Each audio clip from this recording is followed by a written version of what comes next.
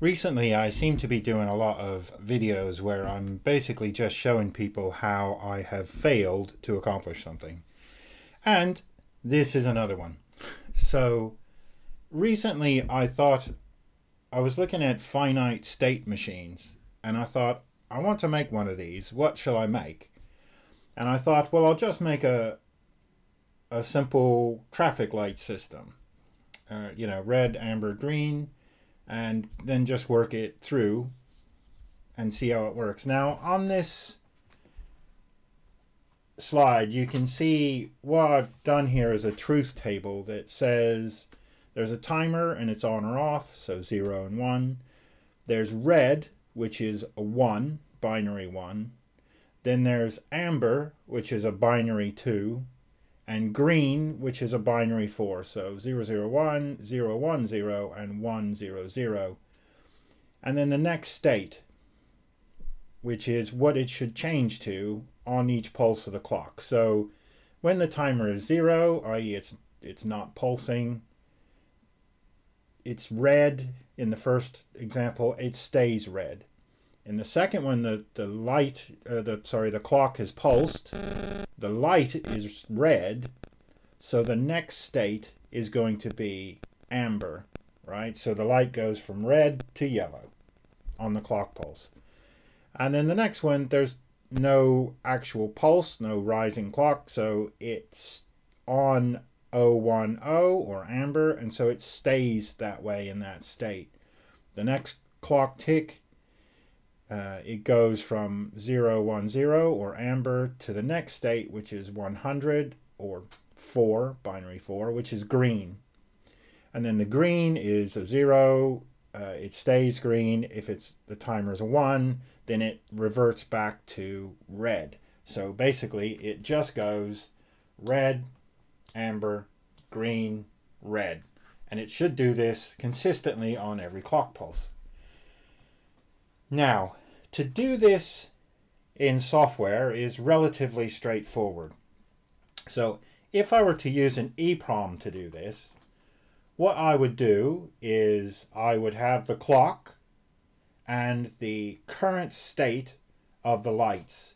So in this example, I0 is connected to the red light, I1 is connected to the yellow light, I2, or input 2, is connected to the green light, and input 3 on the right hand side is connected to the clock.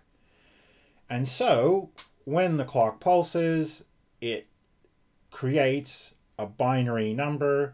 You can match that number and determine what the output should be.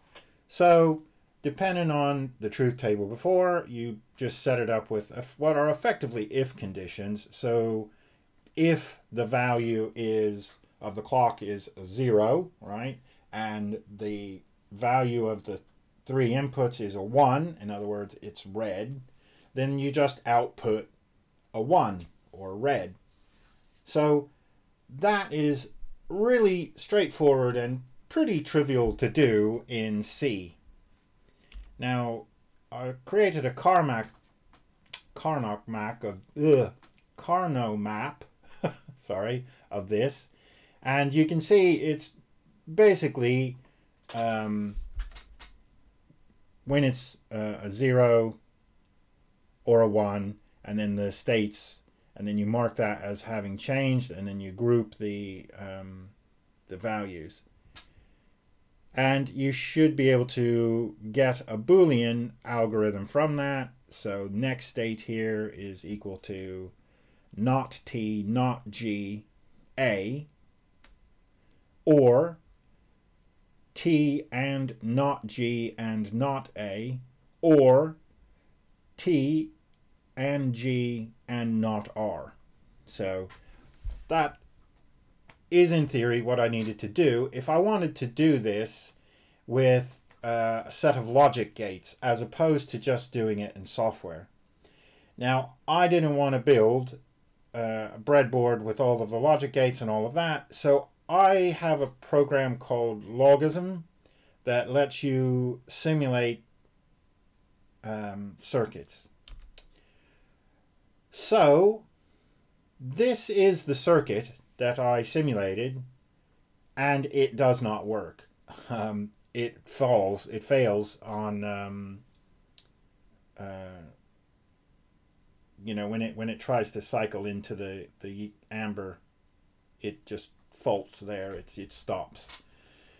And I haven't actually done enough diagnosis to figure out why this is happening. But I have to say, it's much easier to do this with a program like Logisim than it is to try and do this in hardware first and then try and work out where you've gone wrong. Now, it is highlighting and telling me where there's errors, and so I can trace this down and try and work out what's gone wrong here. But the critical thing, I think, is basically the state is not stored anywhere. So realistically, what I need to do here is probably add some flip-flops that will let me store the state, the current state, before I try and change it on the clock pulse to the next state. So just a straightforward logic gates, this isn't going to work. I need to keep the previous state in order to feed it in to the next set of inputs. Now, obviously, with the EEPROM, that's not required. You don't need to do that. You can just, you know, program it and it'll work. But I wanted to do this in a sort of a hardware thing rather than, you know, with logic gates, rather than try and just do it in software. But it's failed. I did want to put a video out this week, and I have left it until late, but you know, I'm sort of working my way through it. And if anybody knows where I've gone wrong here, other than the sort of flip-flops or keeping the state, let me know in the comments, and I'll try and fix it, and maybe later I'll do a different video which shows it successfully working. But that's what I've been working on this week. It's taken up a fair amount of time. It doesn't look like much because it's only a few slides, but in fact, you know, the truth table and the K-map and the Boolean equations and things, that's taken me a lot longer and a lot of paper to try and work out. So that's it. I hope you enjoyed the video. Thanks everybody who's subscribed, and if you're watching this video and you're not subscribed, please do so. You know, I'm not getting any money out of this. I just kind of like the subscriptions and the like button. So you know, let me know how you feel about that. Let me know if you think you know how I can fix this so that it would work properly. And that's it. Thank you very much. See you soon.